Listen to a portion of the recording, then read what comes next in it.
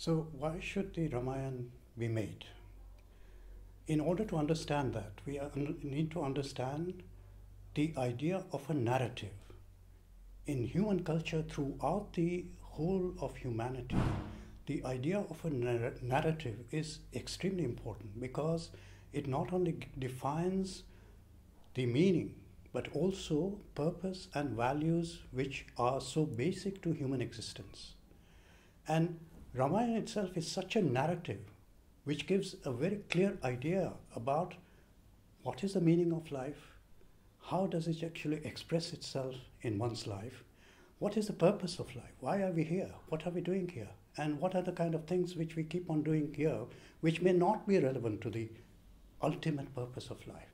And the story of Lord Rama himself and his unfolding narrative within the Ramayana gives all these three important fundamental things in life. And if the movie can actually include, and it will include, these three aspects in a very clear way, then it becomes such a powerful tool for people to connect with, to find meaning in their lives, to find purpose in their lives, and to know what values to follow in order to make the life meaningful and purposeful.